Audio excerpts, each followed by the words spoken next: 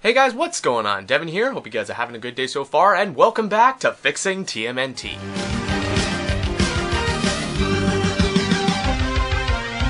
Turtle power!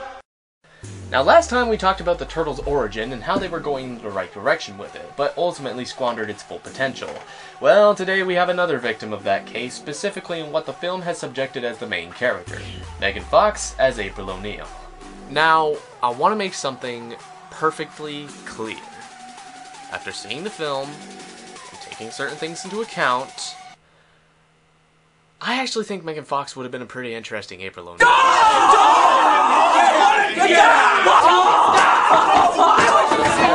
Now before you bring out the pitchforks, let me explain. When you get down to it, Fox, bizarrely enough, kind of mirrors April in a way. She's tough, outgoing, but outspoken at times, and now genuinely wants to be taken seriously. And if given better direction, I think she actually could have pulled it off. But sadly, we are dealing with the person who made people not take her seriously to begin with, so it's pretty safe to assume that that wasn't going to be the case here.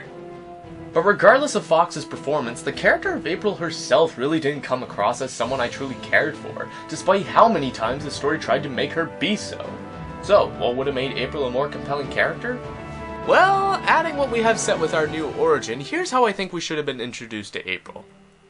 We would cut to 16 years later, where April is working as a reporter for Channel 6 News, where, like in the original version, she's stuck doing these stupid events that nobody cares about, and thus nobody tends to want to take her seriously when she wants to get into reporting more serious matters, like the rising Foot Clan activity that has been plaguing the city for a while now, whom now she also thinks is linked to her father's murder.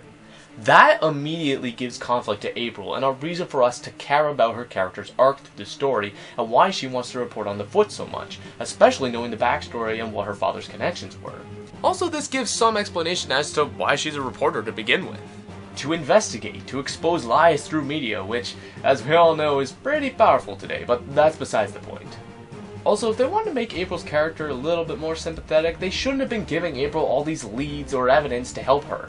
I get that they want to help move the story along, but from a character standpoint, it makes the other characters around her seem dumb. So giving her no evidence at all to go off of makes her look more sympathetically pathetic at her job, instead of giving Bernadette a picture that is clearly something! This is nothing, O'Neil. This is nothing. Actually, while we're on the subject of the Channel 6 News team, let's talk about Vernon Fenwick for a quick second.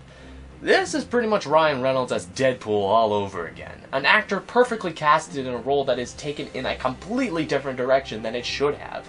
Will Arnett is a perfect fit to play Vernon, and it really irritated me that they made him the complete opposite of what people liked about the character to begin with.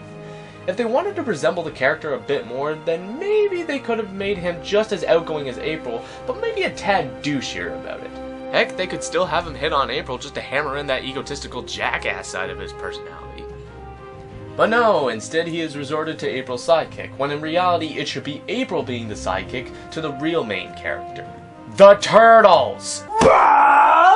Their names are in the damn title, and yet, just like what Bay did with Transformers, they're resorted to being supporting characters instead of the leading protagonists. Hollywood seems to be having a hard time just letting the CGI characters be the stars of their own movie, instead of resorting to just having them around when there's an action sequence. And this is my biggest problem with the film. The Turtles have had a massive amount of character development through the years, and even though the film displays that aspect several times, it's not the main focus, when it clearly should be. Show us how they connect as brothers, show us how they learn from one another, and more importantly, show us why we should care about them. I love the Turtles dearly, but I think it's high time that they moved into the limelight of their own film. And Fox, if your performance doesn't improve by the next film, you can take a hike. But with that concludes part 2 of Fixing TMNT. Again, if you guys agree or disagree with my opinions, then please let me know in the comment section below, and of course like and share this video with your friends. Next time we take a look at one of the film's biggest shortcomings and how it could have worked to its advantage. But until then, be sure to like Shadow Shoveler Productions on Facebook and follow me on Twitter at Shadow Shoveler. And until then, that's about it. Thank you guys for watching. Deepos out!